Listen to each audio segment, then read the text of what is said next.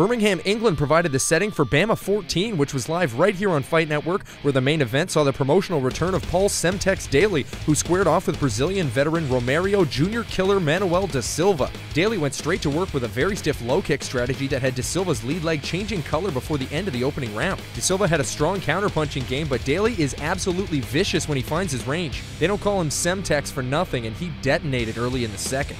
Well, it's like that old cliche of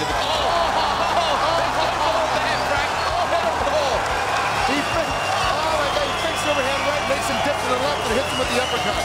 What a perfect drop. Daley throws his name into the knockout of the year discussion with that devastating left hook. He gets back into the win column after losing a decision only 5 weeks earlier. The co-main event had the BAMMA World Lightweight title on the line as 21-year-old champion Mansour Tarzan Barnawi was looking for his first title defense as he took on former Ultimate Fighter competitor Colin Freak Show Fletcher, who sports one hell of an entrance. They got straight to trading where Barnawi scored a knockdown in the opening seconds. He had Fletcher reeling, but the Freak Show wasn't ready to quit.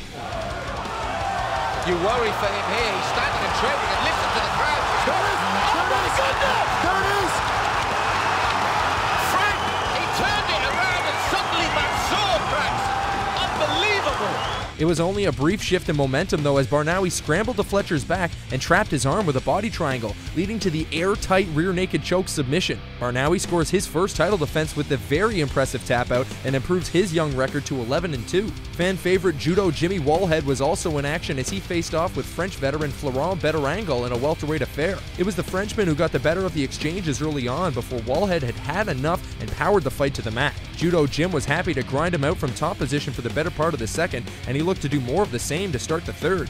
I love when he does this. He uses his great takedown. Knocked him out. He knocked him out.